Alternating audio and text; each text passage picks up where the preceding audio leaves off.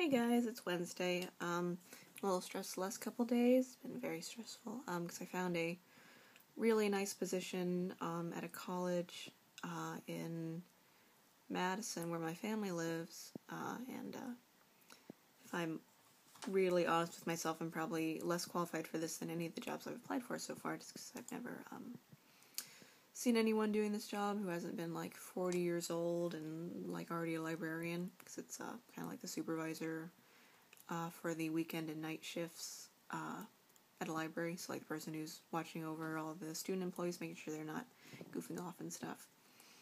Yeah, sent out all like reference checks to make sure everyone's on board, and gosh, one of my references was the teacher for Alexis and I, our young adult lit class, and gosh, she's so cool, because I sent it out, she's like, oh no, it's totally fine, I know you're gonna find the right job for you, and just keep using my name till you get the right one. And doesn't the name of that college sound like make a good young adult lit setting? And I'm like, God, you're so awesome. So it's turning out that young adult lit class is like one of the best classes I took at WSU just for the teacher. And Alexis, that really sucks that the entire Pullman trip was kind of a waste. I'm looking forward to the video though, and yeah, I totally agree about driving being kind of like this little zen place in time. You can just kind of go, I don't know, it's like the process of going towards your goal and being able to not have to think about other things. And Becky, it took me a while to remember what you're talking about with framing, because it is kind of a bad word in a sense, because frame can mean so much, but I think you mean framing as like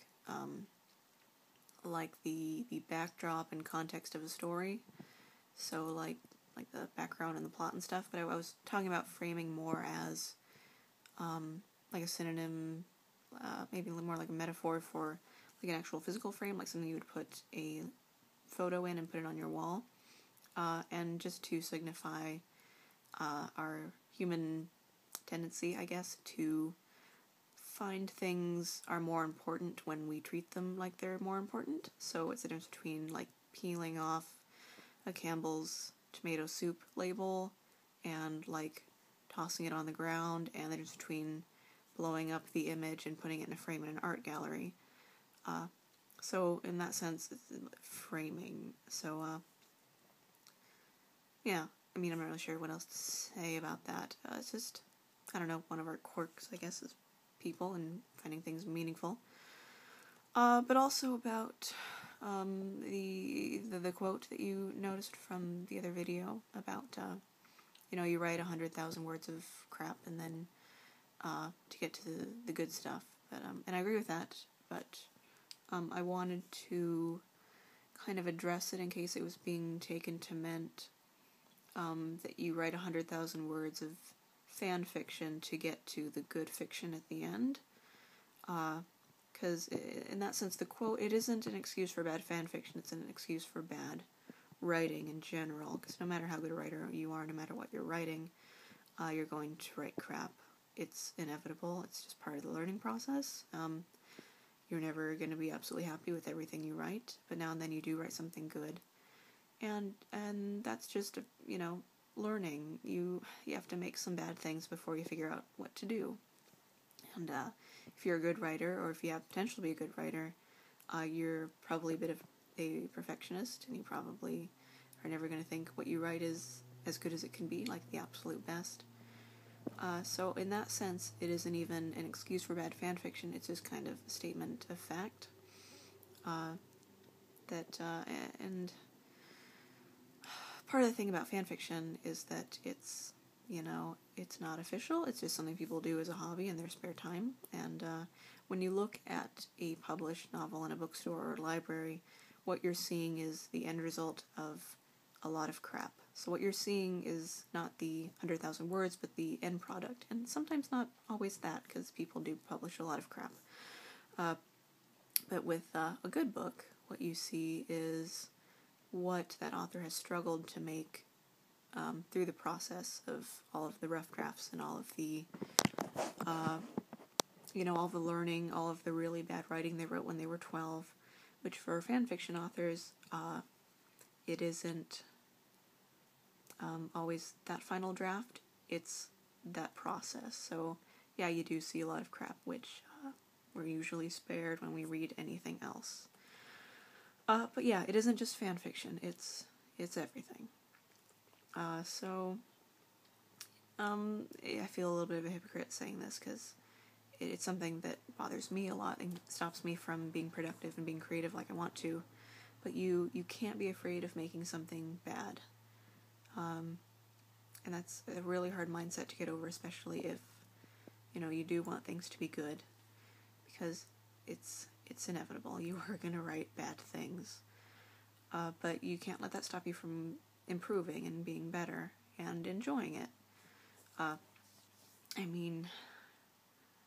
don't know, in some way I'm never really going to be happy with everything I write, but if you let that stop you from writing, then you stop improving. So, Becky, if you want to write something, then go for it. The only way to find out what works and what doesn't, and to really get a good grasp on the process of writing and, what works, what doesn't, is by trying it. It isn't something you can just do as, like, a thought experiment. You have to get down and dirty with it and find out what works.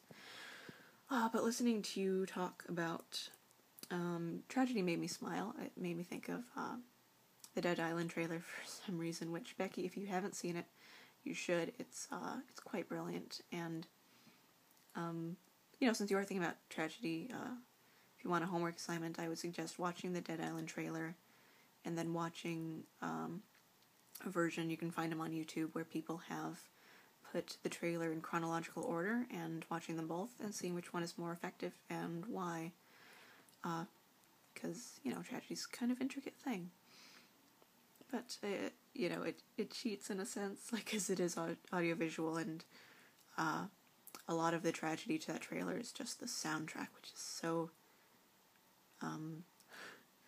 horribly heartrending. But tragedy is really interesting. I have a lot of feelings about tragedy and comedy, the balance between the two, and what makes, what's really interesting and pivotal to the two. It's kind of one of my pet topics, one of my pet themes that really interests me. But one of the keys to tragedy is measured suffering, and it's like the study of loss in a character, I suppose. There's a difference too between kind of tragedy as we use it as a lay term, and tragedy as like a very specific term used for a very specific kind of plot, like, actual, like, tragic comedy that you'd use for a Greek play or a Shakespeare play, and just, like, tragedy as you would use, I think you guys know what I mean, but just, something can be a tragedy without actually adhering to the limitations of being a classic Greek tragedy, for instance. But the characters have to struggle, they have to suffer. And when you, as the author, think it couldn't possibly get any worse for them, you have to make it worse. And then you have to make them fail even as they're struggling. I think probably one of the key concepts to making a really efficient tragedy, or to really pulling people in, is making sure the personal human aspect is there, like the readers really connect with the character, but also that you never really give up on hope exactly, because what makes tragedies really bad, I think, is not that people are suffering, but that there's the faint glimmer of the possibility that they might succeed, and then they don't, and it's so much worse. And then you can also, if you're good, or if you want to, have that moment where, all hope is lost, which, like in the story you mentioned, Becky, would be like when he shoots his family. It's like, there's no going back from that. But it can't be too much. It's the very nature of tragedy and comedy, I think, built into us. That in their purest forms is probably one of the most, profound things I'll probably say in a video, but at their most pure, tragedy and comedy are unendurable. You think about, what you experience, what you feel when you hear about, like the Holocaust, for example. There is nothing funny about it. I mean, it's so pure, and then you imagine people that have actually been through that, or something like that, any kind of, war or genocide, or anything like that, and, it's very difficult to make war movies, unless you're going to make them, like, a really insincere blockbuster or something, or if you, are, what am I going to say, determined to give it a happy ending, just kind of throw a bone to people. But if you're honest about it and you don't give it a happy ending, it's very difficult to market that, unless, like, you have a very, I don't know, masochistic audience, or you're just very determined to tell the truth. And I've watched movies like that, and they were just, I don't know, they kind of broke you inside. But you did get to the end of them, just because of clever editing, I suppose, that it managed to convince you to actually stick through to the end, even though you knew that it wasn't going to end well. Like, I don't know, a lot of things with historic moments, like stories of massacres or genocides, or, something like the Titanic. Why do people watch that movie? It isn't because they're curious about what's going to happen to the ship, but it's not a very good example on one hand, because they don't make it a tragedy, because they do give the human element a happy ending at the end.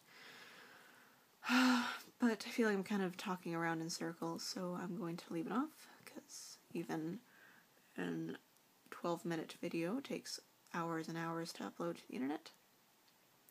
But I look forward to the Pullman video tomorrow, I think, and talking to you guys and seeing you guys again. So yeah, bye.